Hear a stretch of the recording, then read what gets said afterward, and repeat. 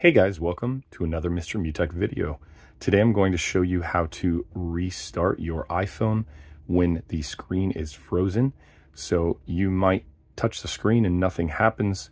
This could be because you're updating iOS, or there might be an app that just caused the phone to crash or cause it to go frozen, and now you want to reset it.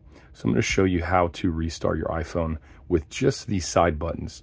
So we have our volume up, volume down on the left side, and then on the right side we have our power button, and these are the three buttons that we're going to use on any iPhone that is 8 and up. So 8 all the way up to current iPhones, this will work. Okay, so the first thing that we're going to do is very quickly press the volume up, volume down, and then hold power. You're going to notice that the option there for the slide to power off comes on. You don't need to slide it. All you need to do is just continue to hold the power button, and then you will see that the iPhone will go ahead and begin to turn off and then restart here. So hopefully that was helpful for you guys, and if so, feel free to give me a like. Thank you so much for watching and have an amazing day. Take care.